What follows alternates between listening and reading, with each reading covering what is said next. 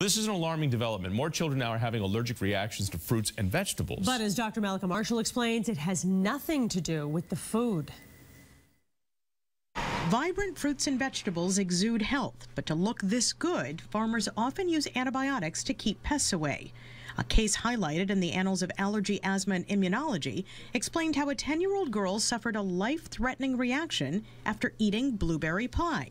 She did have a history of asthma, seasonal allergies, and allergies to milk and penicillin. None of the ingredients in the pie were triggers for her. Turns out the problem was the antibiotic streptomycin.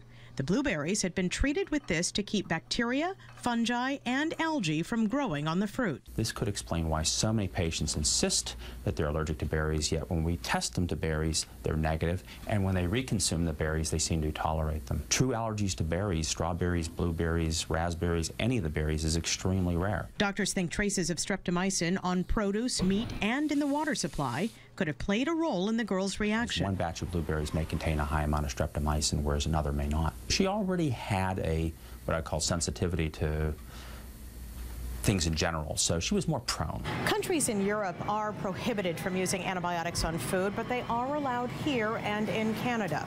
Now, reactions like this are rare, but specialists hope to raise awareness because allergic incidents are on the rise. I'm Dr. Mallika Marshall, WBZ News.